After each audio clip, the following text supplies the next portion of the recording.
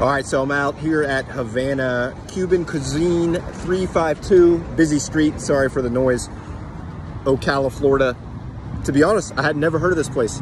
I'm driving back from a quick little meeting back to Gainesville, came across this, so I'm gonna give it a shot. Gainesville, Cuban Cuisine 352, we'll see.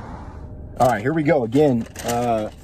Havana, Cuban Cuisine 352, Ocala, Florida. So I'm sitting in my car for this review because this was a whim. I came across this joint just driving home. We'll see, and that's why I do not have my much appreciated Cuban sandwich shirt from Deli Fresh Threads on today, but that's okay. I do have Farm From a Box, represent, go check them out, farmfromabox.com. They're out there doing good things. So let's see, Havana, Cuban Cuisine, ad hoc impromptu review in my car. Paper bag. You know I love that. You know I love the paper bag. And it's got a little paper wrap, which I also dig. And it's like a probably fake, like newspaper type articles in Spanish, authentic Cuban food. That's a really cool little unique thing. That was a cool little spot inside. Again, Havana, Cuban Cuisine 352 in Ocala. I hope I'm saying that name correct. I don't know if the 352 is official.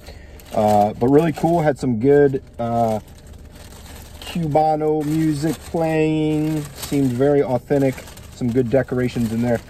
All right, initial thought, this looks legit. So,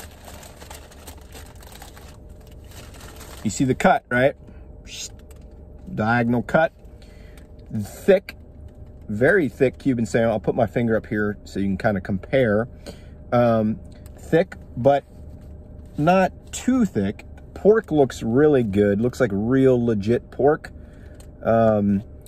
Good press. It doesn't look like there's like burn or anything, which sometimes I kind of like. But it is pressed. Hear that? Crispy bread. So initial, just by looking at it, looks good. Let's see.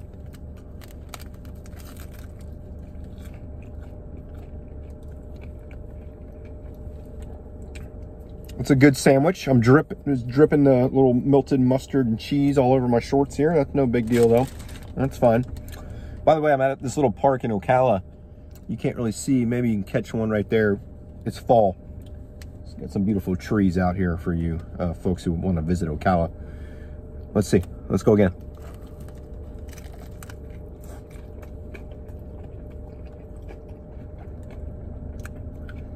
Good crisp on the bread.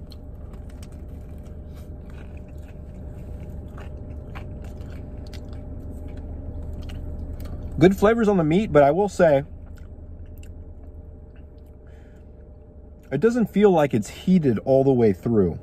So I was there, I watched them press it, some good stuff, but I feel like some of the ham in here is a little cool still, a little chilled.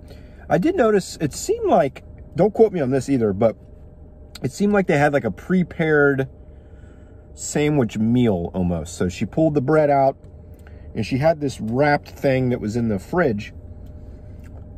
And I didn't catch all the detail, but it looked like they just put it in the bread and then pressed it. But again, good flavor, but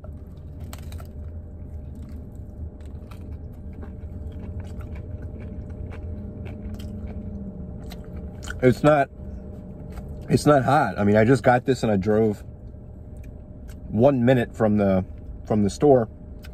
It's not hot. The flavor's good. Respect the environment in there. Good crisp on the bread, good cut. But this thing isn't even warmed through. So it's unfortunate. I think it has more potential here. Maybe I'll try this place again in the future. I'm actually going to save the rest of this sandwich so I can go home and heat it up myself. That's unfortunate. I'm going to give this a